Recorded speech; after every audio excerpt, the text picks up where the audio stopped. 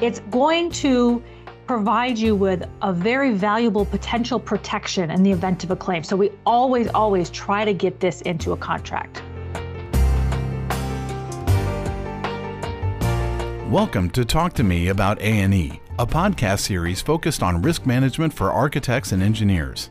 Host Dan Buelow, Managing Director of Willis A&E, will engage experts across the A&E spectrum on topics ranging from contract details to the broadest trends impacting design professionals in North America.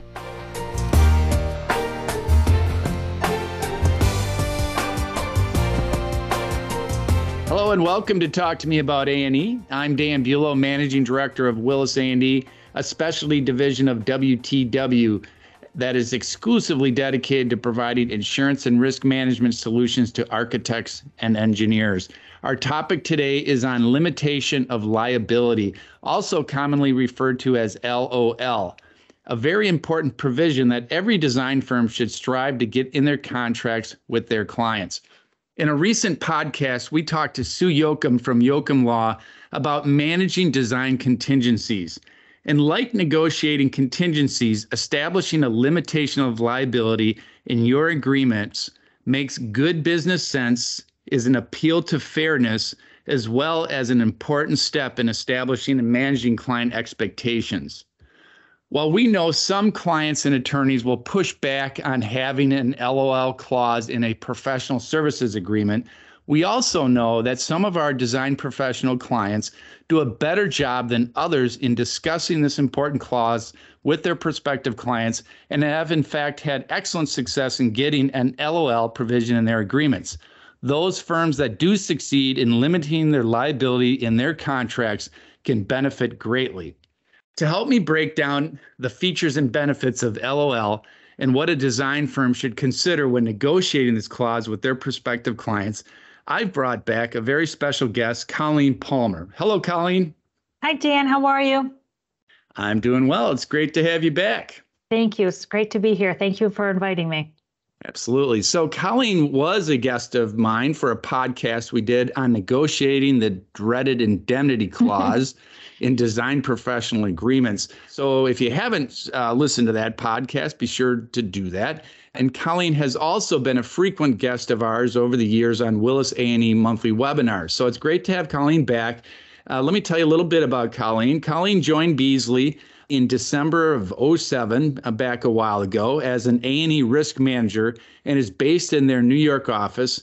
And before joining Beazley, Colleen was a practicing attorney in Boston where she focused on assisting architects and engineers. Colleen specializes in providing risk management services to design professionals on a nationwide basis, including conducting risk management seminars and advising on contractual issues. Colleen earned her Bachelor of Science degrees in biology from Cornell University and her Juris Doctor cum laude from the University of Miami School of Law. And Beazley DP is a longtime Willis A&E carrier partner of ours and one of the premier Tier 1 professional liability insurance carriers insuring design professionals today. So we are lucky to have Colleen with us to help us talk about LOL. So Colleen, a good place to start is, what is LOL? Sure. So limitation of liability is a contractual provision that will be negotiated by the design professional and its client. It'll be a provision that's in that design services agreement.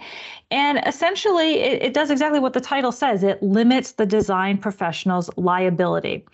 And it is important to have it drafted properly and to have the client understand what it is and what it isn't.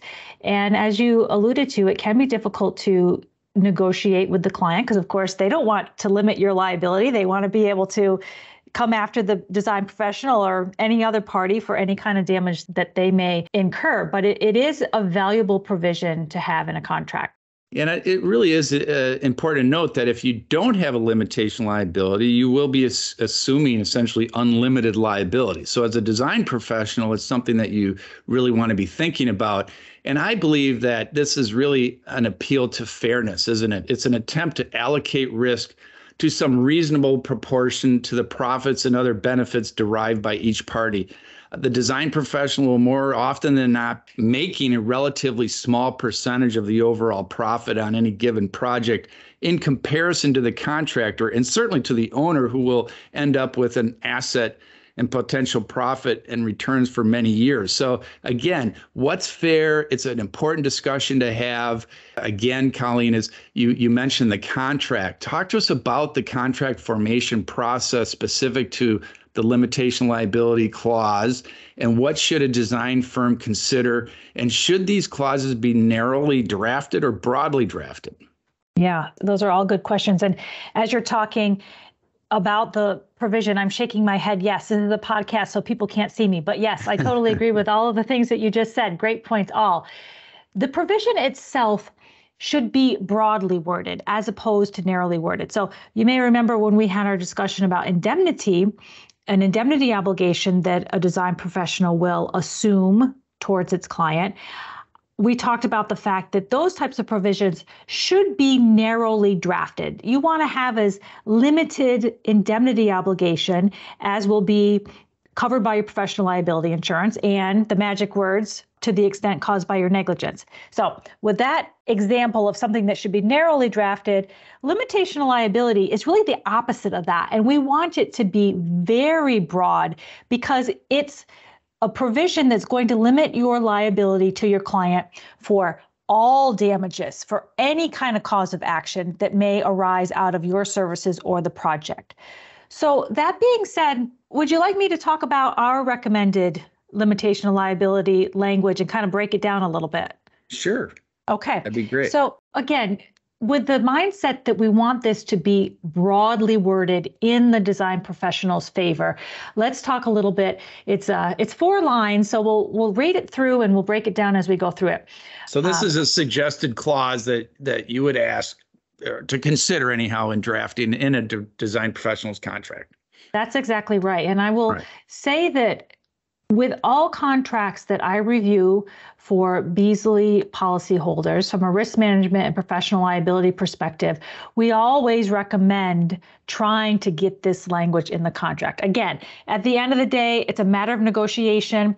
It's not considered a deal breaker from a professional liability perspective, but certainly from a business standpoint and from a risk management standpoint, it's going to provide you with a very valuable potential protection in the event of a claim. So we always try to get this into a contract. That's a good point. I kind of refer to those as your deal makers, if you will. It's like a mediation clause, right? It may not be a breaker, but boy, we really would like to have a mediation clause in your agreement, right? But that's another topic. But again, the deal breaker versus the maker, I think, is the point you were making there. Yeah, you can have me back and we'll talk about mediation on another one. Yeah. So for LOL, here's what we generally recommend. And again, there's lots of ways to draft these types of provisions, but you want to keep in mind, again, you want it to be broad. You want it to be encompassing all of damages, all of the claims that could be brought against the professional. So here's kind of the language and how we break it down. To the fullest extent permitted by law, the total liability in the aggregate, so we're talking all liability, the complete liability of the professional and the professional's officers, directors, employees, agents, and consultants. So again, we want to have this broad definition of who is falling under the umbrella of the LOL protection.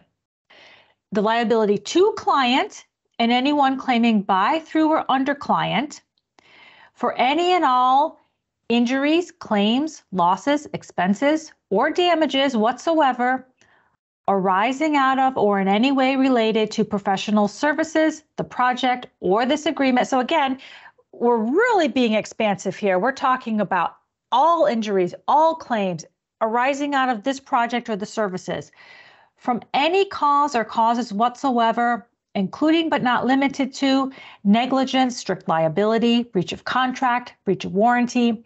Here we go again, nice and broad, any kind of cause of action that can be brought against a professional.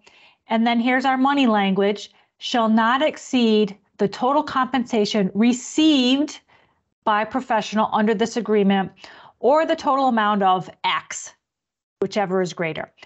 And this last part is something that is really the $50 million question, no pun intended, about, Right. well, what should we limit our liability to? What number should we plug in there? And it's not an easy answer. I'm going to give the lawyerly answer of it depends, and it is ultimately a matter of negotiation. But this standard recommended language that we have, you'll note that I said the liability will not exceed the total compensation received, and we expressly include the word received because in the event a claim is made, if you haven't been paid all of your fees, then arguably your limitation of liability would be more favorable by having that word received in there, or some amount certain that the parties negotiate. So that's kind of our standard language. That's the provision that we generally recommend. Great example of the wording. So that's very helpful. And then you get into that dollar amount, as you say. And I think that is an important thing to talk about here. We have some clients that have been very good at having a dollar amount that is a multiple of their fees. And one question I would have is, could it be too low of an amount? Could it be egregiously low that somebody throws this out? Have you ever seen that? And I think that's one thing I would ask you at this point is understanding that where this is enforceable, right? I mean, states will vary, and then how it's worded. So I will say right up front, something that as a broker, we always will say, check with an attorney, get legal advice for the state that you're working in so you understand the nuances of that law and have this worded and properly drafted, because these could be required to be at a certain font or size or specifically isolated or negotiated separately, right? That's exactly right. And Florida is a state that immediately jumps to my mind, where Florida has a particular statute that does have very specific requirements as to the font, having your typeface be in bold lettering, certain size, and that sort of thing. So you absolutely do want to check with local counsel and the law governing the agreement, because pretty much all states do enforce what they deem a properly worded limitation of liability, but you want to make sure that you're not running afoul of what that state generally will enforce.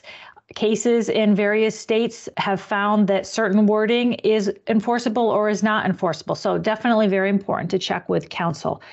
As far as the dollar amount, courts have generally found that you do have to have some, and here's the expression, some skin in the game. They're not going to just let you say, we have no liability on this project. They don't want it to be an exculpatory clause where you just say, oh, we're not liable for anything we've done. Courts do want you to stand behind your work and have some, like I said, skin in the game. So I like the multiple of the fee. I think that's definitely one way to go. Sometimes the number or the liability amount will be tied to insurance. Right. That's not my favored way to draft the limitation of liability. Certainly, if there's any tie to the insurance, you want it to be tied to the available proceeds of insurance at the time of resolution of the claim, because professional liability insurance is a depleting limits policy. So if the policy is not at its full limits, you don't want your limitation of liability to be, more than what is available to you. Great point. So we want this clause, we want it properly worded, we want the clause. In the case that you gave as an example, our advice would be to have a heading on that. It's clearly defined as a specific and separate clause, so it's been negotiated. It's not buried anywhere in that agreement. I think is an important point on that. And then where you're also going with this is you're thinking about, well, what do I limit the liability? Again, it's an appeal of fairness. So if I'm a surveyor or an engineer or an architect for that matter, and I'm going to make $300,000 for doing whatever scope I'm agreed to on a project that is, $50, $100+ million project, is it fair to have my entire business hanging over based on that, fee? Again, what is a fair proportion amount of risk versus reward, I think is that conversation. And to your point too, is that, well, what if I have a couple $1 million or so of insurance limits there? Do I want that fully exposed?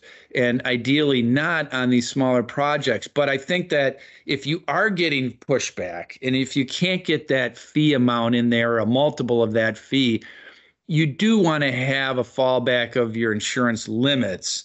Better than nothing, right? And I think that's something, and to your point, if you do that, you need to put in that word, available proceeds at the time of settlement, to your point, that those limits could be eroded. So if you say to my limits and you have $2 million limits, but you only have $1 million available, you could be, holding the proverbial bag on that. And I think that's a good pushback. And I think it's a good to talk about some of the negotiation here, because I hear this from some of our other clients, is that their clients or their owners, or often their attorneys, will be saying, no, we want to strike this, get it out entirely. And I think that it might be a good idea to have a conversation then about, well, what's the problem? What's the issue here? Let's talk about the insurance requirements. You're asking us to have, in this scenario, $2 million of insurance, or whatever that is, of professional liability insurance. We'll limit it to that, $2 million. And if they keep pushing back, well, do you want more insurance limit? I mean, this is one option to consider, is that you may be better off going and getting additional limit, maybe a specific job access, and you can often not more than double what that is. But if it makes sense in that particular scenario to say, well, maybe we'll get $1 million of additional limit, because will that make you happy? Will that satisfy you? And then we're going to want a limitation liability. Oh, by the way, for that $1 million, I would argue that the owner should pay for that additional coverage, because it would be dedicated for their project. But I think that's a good, conversation to have, and not just walk away when they reject it out of hand, right? For sure. Absolutely. One other point that we're kind of hinting around here that I think is worthwhile to mention is that you can learn so much about your client during the contract negotiation phase. Right. And if your client is showing their cards where they want you to take on significant liability, which is exponentially more than what your fee is for a project, where they just outright reject any kind of attempt to limit your liability, or they want a heightened standard of care, or they want an overly broad indemnity. This is the time where design professionals can really hone in on what the client's expectations are for them and their performance and the project. And to the extent that they're seeing these client expectations are unrealistic and unreasonable, it's an opportunity for the design professional to provide some education to the client. Maybe a client doesn't know what professional liability insurance covers, and that it is a depleting limits policy, which is a unique type of policy as compared to other available coverages. And depending on how the negotiations go, maybe at the end of the day, this is a project that the design professional doesn't want to take. But I think that we don't want to gloss over how much a professional can learn about its client as they're negotiating a contract, which is really, the project is never going to get any better. This is the honeymoon phase. Nothing bad has happened yet. So if it's bad at this point, you have to keep in your mind, okay, what's going to happen when there is an issue on the project? So I just want to make that point here as we're talking about this. It's a great point. And I've always said that, if your prospective client is an unreasonable, unpleasant individual to deal with this stage of your relationship, as you say, the honeymoon stage, how reasonable or pleasant are they going to be when, things get a little difficult? So and back to this point too, is that your contract is by far the very best opportunity vehicle to establish and then manage those expectations. So that's an excellent point. And also, just as we were talking about the contingency discussion that we had, you can't have a conversation about contingencies without the standard of care. So back to, the importance of that. So those are great points. And I was also thinking about this wording here, is that with firms, to have it, ideally in your standard terms and conditions, in your letter agreement, you have this as one of those things. And if you're dealing with an owner drafted agreement, you know that the owner is rarely, if ever, going to volunteer this clause. So have that checklist, if you will, so you can catch some of these important clauses that are often not volunteered by the owner: the limitation liability, the mediation clause, the hazardous materials clause. There's a list of those that I think those checklists are very helpful on this. And one other couple points I want to ask you about, though, is that this is important to note that this is just between the two parties that have agreed to in this agreement, right? This is not going to limit any liability to a potential third-party exposure or liability. That's exactly right. And that was going to be next on my list of points that we discussed. Absolutely correct. This is a provision that limits the professional's liability only to its client.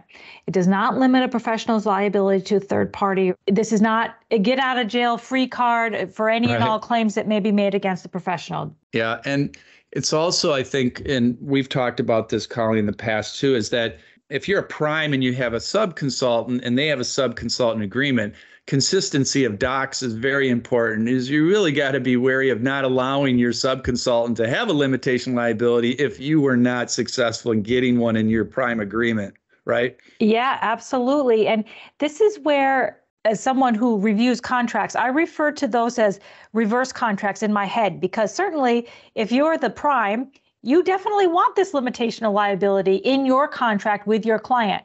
But if you're the prime and you're retaining a sub and you don't have that LOL with your client, you absolutely don't want to just accept a substandard terms and conditions, which 9 times out of 10 will have an LOL in their favor, because if an issue arises and a claim is made that damages are due to your sub's negligence, and they have an LOL to $20,000 and it's $1 million in damages, guess what? Now you as the prime, if you didn't get that LOL, you're vicariously liable for your sub and you're on the hook for those damages. So it's very, very important to make sure that there is consistency with the documents. And if you're the prime retaining subs, you review that if the sub-consultant is providing their agreement for you to use to retain them, you review that very carefully. Great point. And I want to talk a little bit about, this has come up a few times recently for us on the broker side, dealing with some of our clients on very large projects. And limitation liability fits into this conversation here. For larger projects that are, our advice is anything that's $100 million in construction value or more, we would strongly encourage that a project-specific insurance policy be considered, which would arguably be a benefit to all parties versus relying on this undedicated practice policy limits of the various design team members. And for the very large projects, be aware, as a design professional, be aware of the fact that the owner may very well be purchasing a product called an owner's protective professional insurance, commonly referred to as OPPI. Or large design build projects, the contractor will often purchase the same product. And so we don't, as a broker that advocates on behalf of design professionals, we don't advocate or sell OPPI or CPPIs. Brokers, including Willis brokers that represent owners or contractors may, and it can be a valuable product on those design products. But it's important to note, as an advocate for the design professional, that neither an OPPI or a CPPI will offer you any insurance coverage protection for the design professional. These products will, in fact, look to the design professional's practice policies to essentially be that first layer of this coverage, meaning that the owner's OPPI or the contractor's CPPI won't be triggered until the design professional's practice limits are greatly reduced or even exhausted.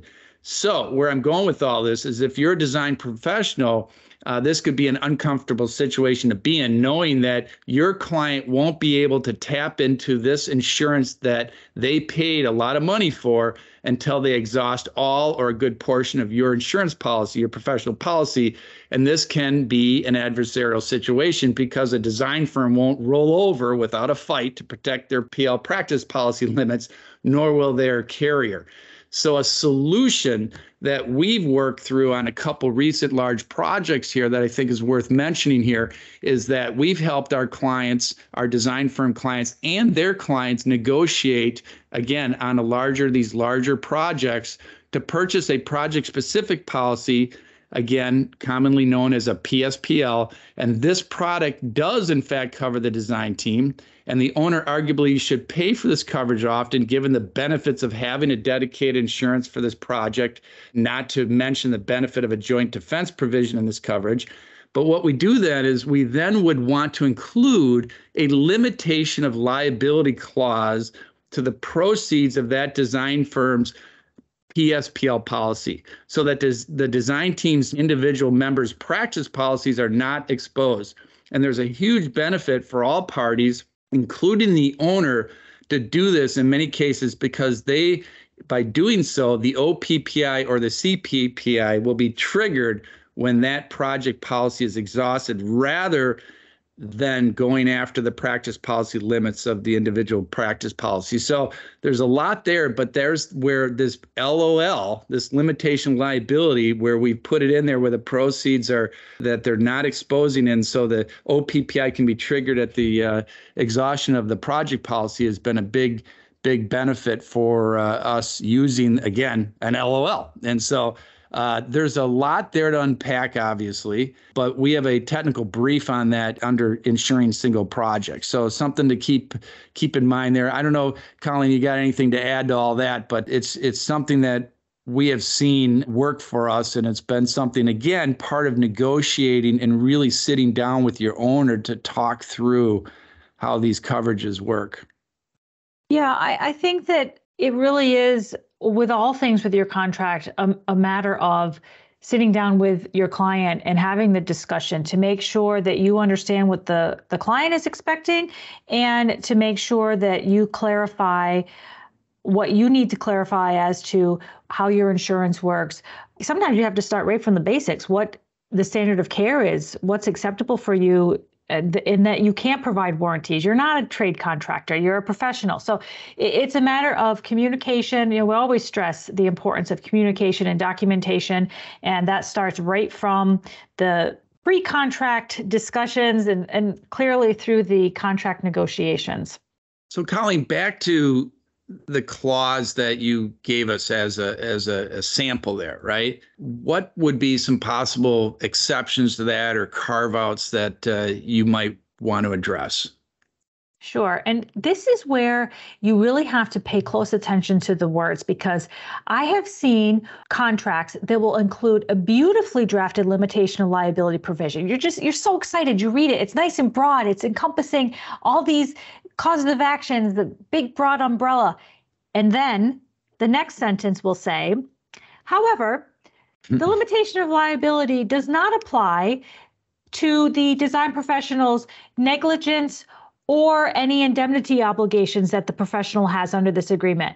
And then you sadly sit down and think, oh, gee, this probably isn't going to provide the professional with significant protection because it's carving out negligence and any indemnity obligations you have. Well, that's the crux of these claims that are made against design professionals. That's what you want to limit your liability, yeah. That's exactly it. So it really just makes your LOL a moot point. It's worthless essentially at that point when they have these carve-outs. So it's really, really important to try to get those exceptions to the LOL protection deleted from the contract in order to allow the provision to have any kind of teeth to protect you.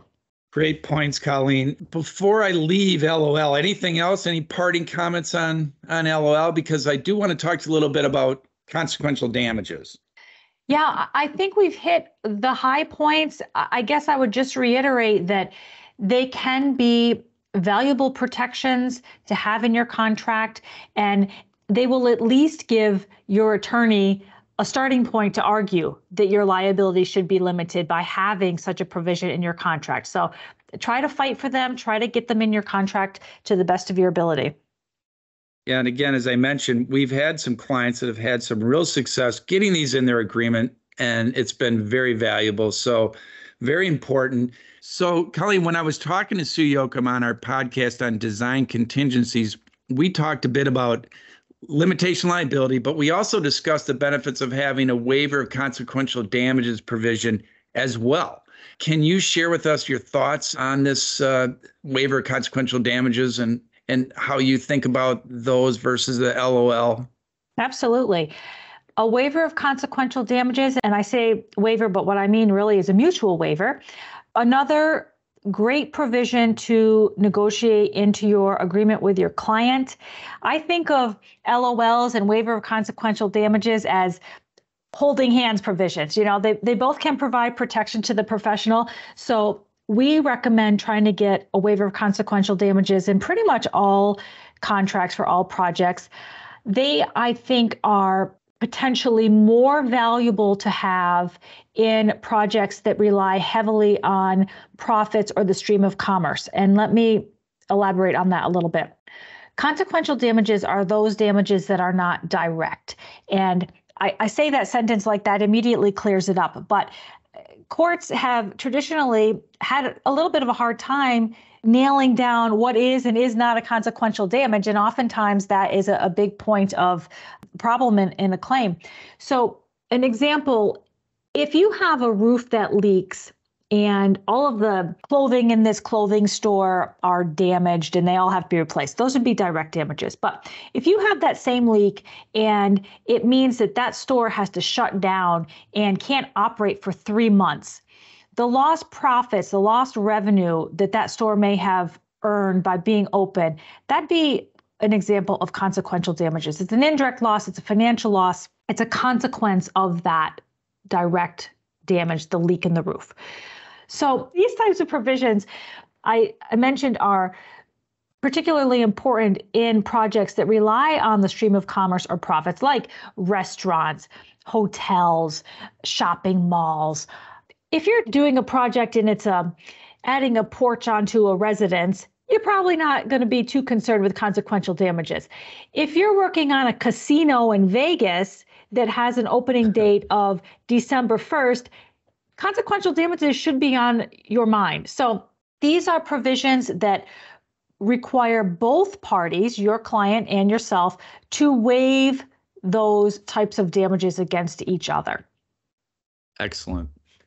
Well, that's a great place to stop. Colleen, I want to thank you. This has been a great discussion on another very important topic, and thanks for joining us and coming back for another podcast. Well, thank you for having me and inviting me on behalf of Beazley to chat with you, Dan. I enjoy these so much. It's always great to have you, Colleen. And thank you for joining another episode here of Talk to Me About A&E. For a full listing of our podcasts and other Willis A&E education offerings, be sure to check out our website at www.wtwae.com. Talk to you soon.